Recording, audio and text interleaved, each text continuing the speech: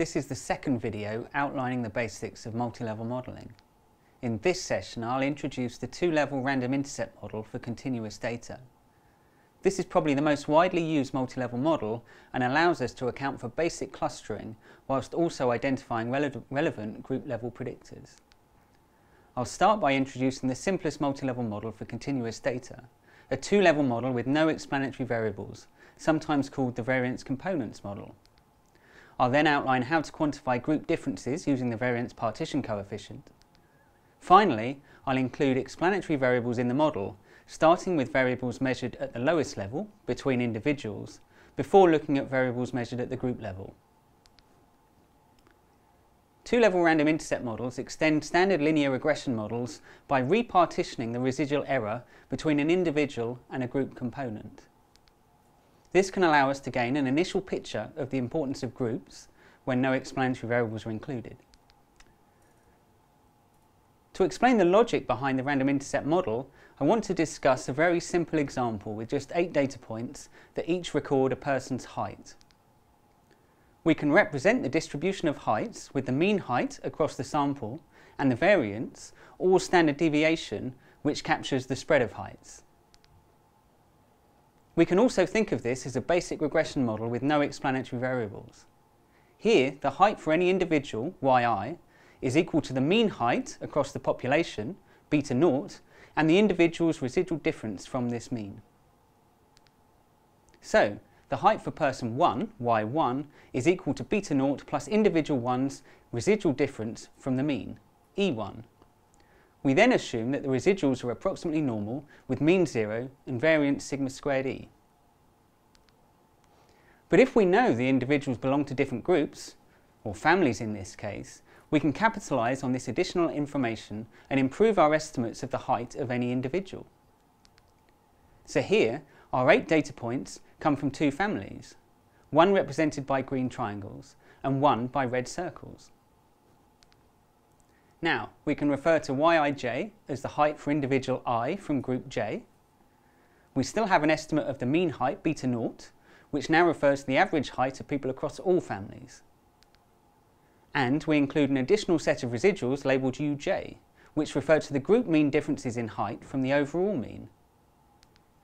So people from group 1 are generally taller than average, and the average height of family 1 is equal to the overall average, beta naught, plus the residual u1, whilst people from group 2 are generally shorter than average.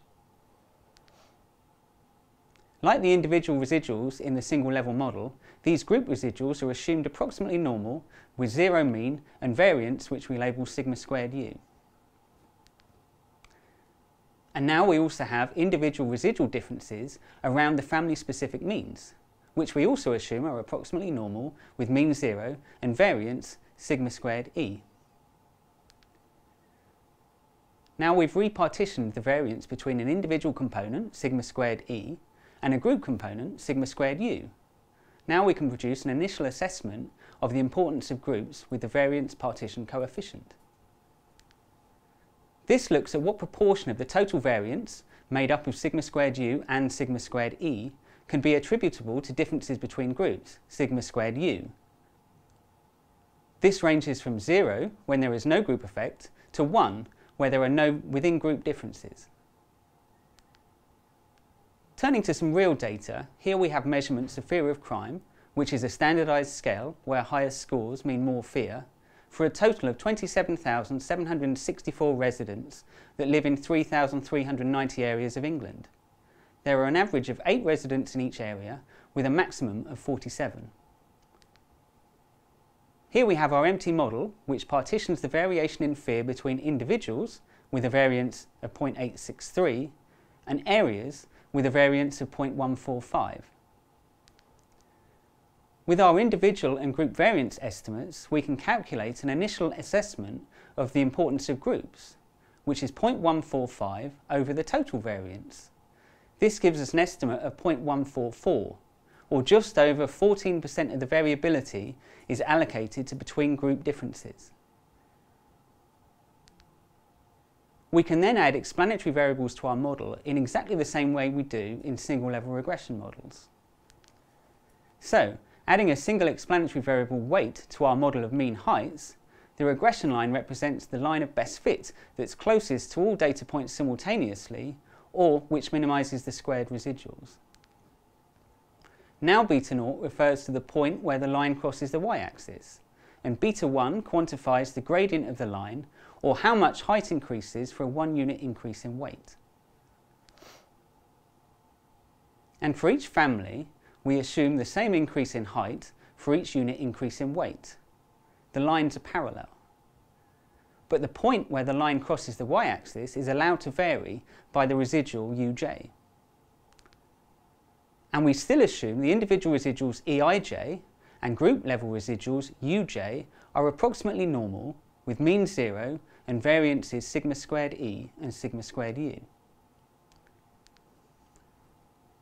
One of the key strengths of multi-level models is that they allow us to simultaneously include group level information. This allows us to formulate interesting questions about the role of context. Group effects can be either external, e.g. administrative data, or can be aggregates of included individual level variables, although the latter depends at least a bit on the group size. There's no need to explicitly identify these as group effects. This is captured by the group residual. So returning to our worked example using the crime survey for England and Wales, in Model 2 we include 3 explanatory variables. The first two, age and whether or not you'd been a victim of crime in the last year, a dummy variable, are measured at the individual level. This can be seen because of the IJ subscripts. The final variable, neighbourhood crime rate, is measured at the group level with only a subscript j. Here we see generally lower levels of fear amongst older residents and notably higher levels of fear amongst victims of crime when compared to non-victims. We also see that residents of areas that have a higher crime rate are generally more fearful than residents in areas with lower crime rates. Having accounted for these 3 explanatory variables, we see a reduction in the variability at the individual and group levels. We consider these to be approximate R-squares by considering the reductions in variance at each level. So at the individual level, the variance dropped from 0.863 to 0.85, a drop of roughly 1.5%. And at the group level, accounting for the crime rate leads the area variance to fall from 0.145 to 0.105, a drop of nearly 28%. So in this session we've introduced the variance components model and the random intercept model. The variance components model can be used to provide an initial estimate of the contribution of groups. The random intercept model allows us to include explanatory variables at the individual and group level to explain variation in our dependent variable.